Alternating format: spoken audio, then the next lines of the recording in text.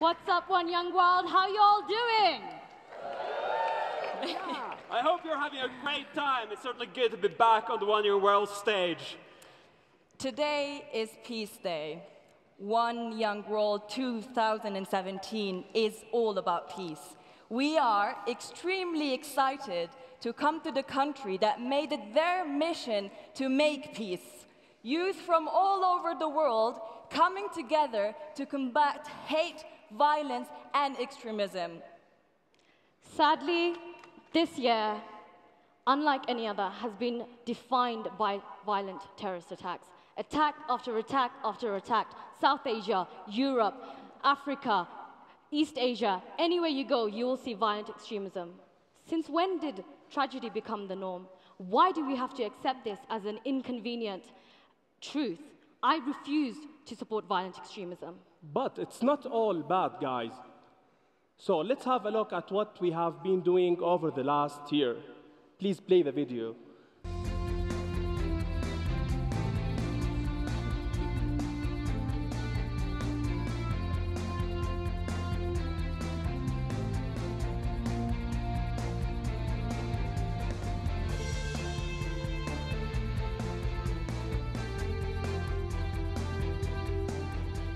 Last year, 10 leaders from across the world came together to form Extremely Together, a movement of the youth, for the youth, and by the youth. Since launching, we've delivered you the CVE Toolkit, the first ever guide to tell you how to counter violent extremism within your own local communities.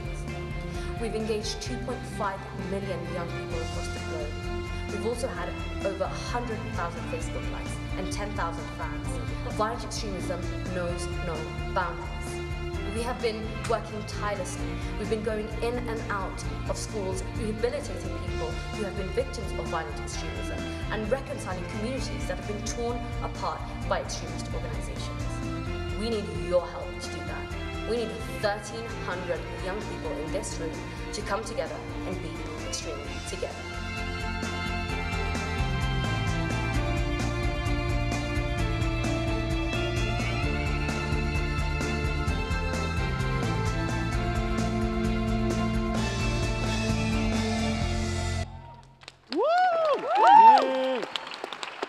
Did you hear that? In 1 year, since launching the initiative Extremely Together at One Young World last year in Ottawa, we reached 2.5 million people. 2.5 million people. Yeah! To build safer environments around the world. And that is both offline and online engagements. What this initiative is really about is looking at every different sector in the world and using our different disciplines, our backgrounds, our careers to create safer environments. I'm from Somalia. I work in the rehabilitation, reintegration of young people that are part of armed groups. And I just want to say, being here in Colombia right now is incredibly inspiring for me. My country's been in war for 26 years. This country has been in war for 50 years. I don't want my country to get to war for 50 years. So being here, seeing the leadership of young people, how you're approaching peace, it's incredibly inspiring, but also very much linked to what we're doing with Extremely Together. In our collective, some of our colleagues who couldn't be here today, like Hassan, is working on interfaith dialogue. We have libraries for peace. We have targeted interventions happening by Mimoun. They couldn't be with us today, but what we have here on stage is a serial entrepreneur countering violent extremism in that right. We have a policy expert. We have a storyteller. We have a young man that's building entire civil society communities in Pakistan. And we have a gender activist. And the challenge that we have for all of you today is to think about what you're doing. Are you an artist? Are you a politician? Are you a business person? Whatever sector you're in, you can counter violent extremism. And the guide that we developed teaches you how. Guys, we need not to underestimate the efforts being done by extremists to recruit other youth. We need to be much more creative and innovative in creating the solutions and opposing these guys. And not only that, but also in giving alternatives for youth who are at risk. In 2012, I was at a Syrian refugees camp, and I noticed that a guy was trying to escape because the camp is not allowed for you to escape out of the camp. He was trying to escape, and I tried to call him. When he noticed that I'm wearing a charity aid t-shirt, he looked at me and he told me, "What do you want?" are you going to give me a piece of rice that's not going to be enough for my 23 family members who is living at the same tent? After that, we had a chat. He told me that he lost his brother, he lost a sister, his entire home was destroyed, and he was forced to move to this miserable place. And after that, some terrorists came to him and they tried to convince him to join jihadists because he is hopeless and he has nothing to do now. I told him, wait a moment. As a social entrepreneur, what if I can give you a job opportunity in which you can build your future with? He agreed, and we started. After a year, I asked him, hey, Khalid, don't you want to join jihadists again? He said, I have a stable life. My family is living in a good place, and my nieces are going to school now. Then we have hope. Why to go back? So look at a small job opportunity who saved a life, and not only maybe this guy's life, but the other lives that he was going to take or to kill or being died because of him. So do not underestimate any small job opportunity you can create.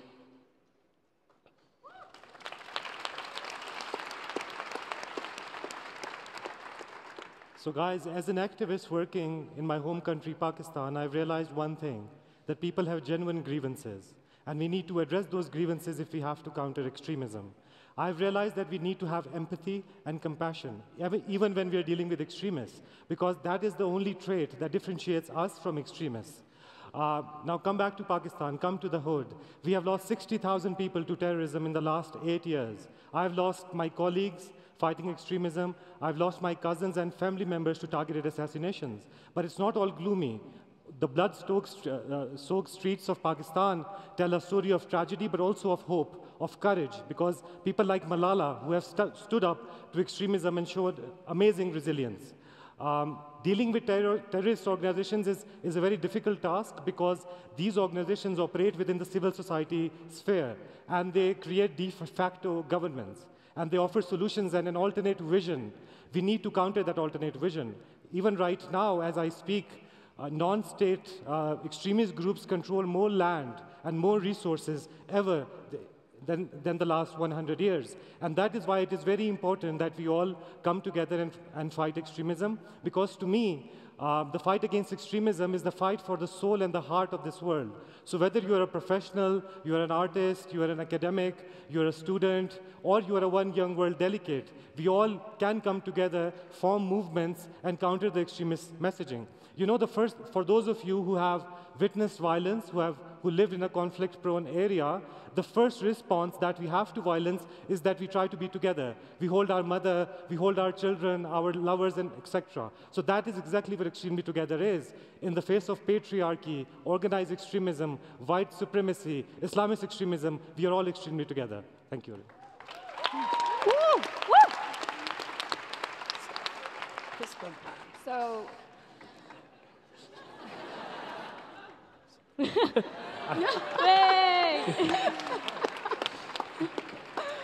Actually, you just ruined what I was going to say because I'm trying to be grumpy here. We all know that Bob Geldof is the grumpy uncle of One Young World. And I'm the grumpy aunt of Extremely Together. Seriously. Yes, I am. Who will always remind you of the crappy world we inherited as young people. I'm talking about the world outside of these walls. I'm talking about the world where there is millions of people who can't distinguish between the sound of a thunderstrike and that of an airstrike. I'm talking about a world where rain and snow are limited to their seasons, while bombs and ammunition falls down year-round. I'm talking about a world where there's millions of young refugees. When they start their peaceful journey, it often starts at the shore of the Mediterranean Sea, and it ends even before reaching the other side. I'm talking about a world that is becoming more and more violent. I'm talking about my world as a Libyan, the world of many people who are sitting in this room. And I'm here to tell you that if we don't act, if we don't change it, then it's going to be the world of each one of us here. The war I lived in Libya made me realize one important thing, that people are not born violent, people born into violence. People are not born poor, people born into poverty. That young people are not idle, but we are pioneering and a creative group who has the ability and the capacity to build peace and end violent extremism.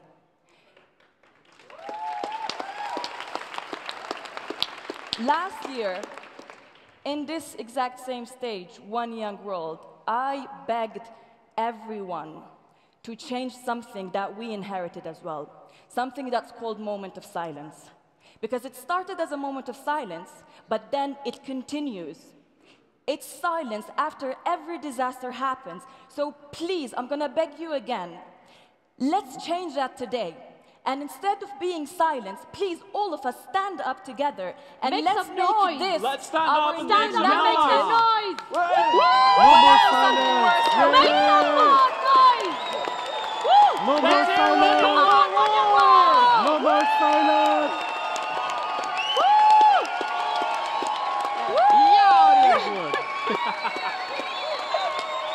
Come on, more! Peace and love. Yeah, this is extremely together. Come on! Yeah! That's exactly right, One Young World. We're making noise and we're not going to stop until we are heard. So making noise is critical to tackling violent extremism. We need conversations. This conversation is our invitation for all of you to join us in our work to challenge extremism everywhere. You see, extremism is what occurs when communication breaks down, when we start talking about each other rather than talking to each other, and speaking to each other and listening to each other. Last year, I stood on this stage and I told you the story of how I survived a terrorist attack. How a man pointed his gun at my head and fired. He killed 69 of my friends that day, and I'm still haunted by their ghosts, their potential. These were young lives robbed of the opportunity to thrive. He did this not because necessarily he was born evil or born bad, as Hajer pointed out, but because he was afraid of us, because he was afraid of me and my friends. He, like every terrorist, feared for his existence. Not because he was under any real threat necessarily, but because people over time had convinced him he was. If only someone else had engaged with him earlier, if someone had shown him that they cared about him, that they listened to him, that they saw him as a human being, things might have turned out very differently. Over the last few years, all right, thank you guys. Over the last few years, I've stood on hundreds of stages around the world. I've stood in front of thousands of youth to engage and empower as many people as possible to take part in our struggle. And I invite you all to join us today. Through this work, I've met with former extremists, people who know better than anyone the paths into extremism, but also back out of them. Rehabilitation is possible, guys. We can make people who are extremists stop being extremists. I've also worked with families and parents who have lost their children to terrorist organizations. And I'm still haunted by more ghosts than ever right now, by victims of extremism. There are no winners when it comes to violent extremism. We cannot kill ideology through violence. We cannot bomb for peace without pushing some people further into radicalisation. Therefore, we need to use a different strategy. We need to use communication. We need to speak to each other, and we need to see each other as human beings, to hear one another and to listen to one another, truly listen with our heart. This is our responsibility and something we can all do. So, One Young World, I'm going to ask you a really personal question, and humor me. How do I look? Yeah. Pretty, Fatima. I mean, how does my t-shirt look, guys? I'm sending a direct message. I'm having a conversation, not just with you, not just with anyone on the, who's focusing in live on the other end of the camera, but to every extremist who's watching and realizing that we are growing as a movement. There's something that I would like to say, and that's I develop critical thinking by empowering the global youth of the world. That's how I choose to counter violent extremism. That's the message I want to send. Extremists bomb us to send a direct message. They terrorize us to change our worldview. And they use violence and threats to demand our obedience. We need to stand up against them. And we need to actively disobey. We, the millennials, need to rebel against violence, against hate, and we need to radicalize peace. On this day of international peace, I'm asking you all to wage peace on the behalf of Extremely Together. Woo! Woo! Now, I'm not the only one looking great on this stage. Some of you have our t-shirts. Stand up if you've got a t-shirt. Let's have a look at you. Yeah, only the green t-shirts. Woo! You guys are looking amazing, and I think there are two great hot people back here with t-shirts on and a direct message. So David, Kate, can I ask you, what are you going to do to support Extremely Together? So is my mic on? Yeah. So it says I, but it's actually we. So we will reinvent the future by giving the Extremely Together ambassadors a global platform every year at One Young World and supporting them in everything they do until extreme terrorism is extinct. Woo!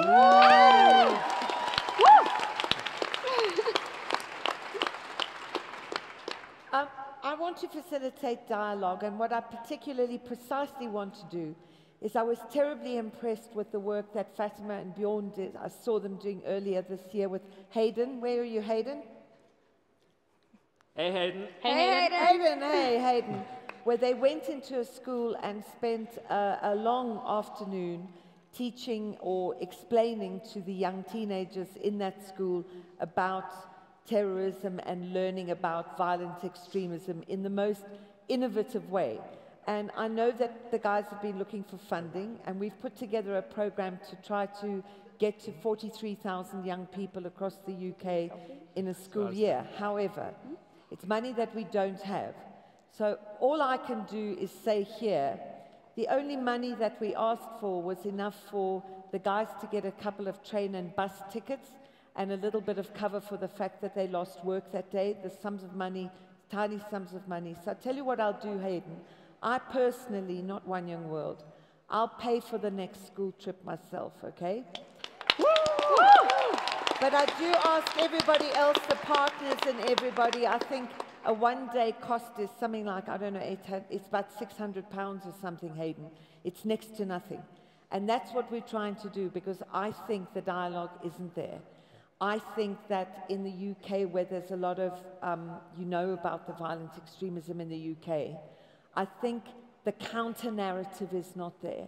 I understand the appeal to a young 16-year-old boy of being part of that evil movement. I do, but I don't see a counter-narrative that shows that the values all of us hold dear is much cooler thing.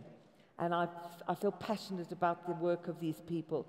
It's so innovative, it's so courageous, so brave, and so necessary. And I will do everything I can to be part of this. Thank you. Thank you very much, Kate. Thank you, Mother Kate, and thank you, David, and thank you to everyone who's taken a t-shirt. Now, can I get a drum roll, because I'm about to announce something? We're about to announce the next steps of Extremely Together, guys. We need a drum roll. There we go. That's a drum roll. Thanks for the drum roll, guys. So these t-shirts are just the start of our second phase of Extremely Together. We've got a mission to reach 1.8 billion young people. We've reached 2.5 billion, but we need you as a collective to help us reach those 1.8 billion people. So are there any people from Morocco here? Can you stand up? Woo! Morocco! Morocco, Woo! yay! Are there any people from France here? Wait, there's quite a lot of French people. So the next steps of Extremely Together is, as Fatima said, not just about these t-shirts, but they're about taking concrete action. And as Kate said, what we've already done is going around to schools and speaking to young people, to change minds, to challenge people, to have difficult conversation, to have dialogue. And we are planning on bringing that as a pilot project to the two countries, Morocco and France. But we're not only limiting ourselves to that. As Fatima said, we are trying to reach 1.8 billion young people across the entire world. And that means that we need your help to reach everyone in every country across the world. So I said it last year, and I'm going to say it again. 1,300 delegates, 1,300 actions, 1300 ways to be extremely together. Thank you very much. Let's go.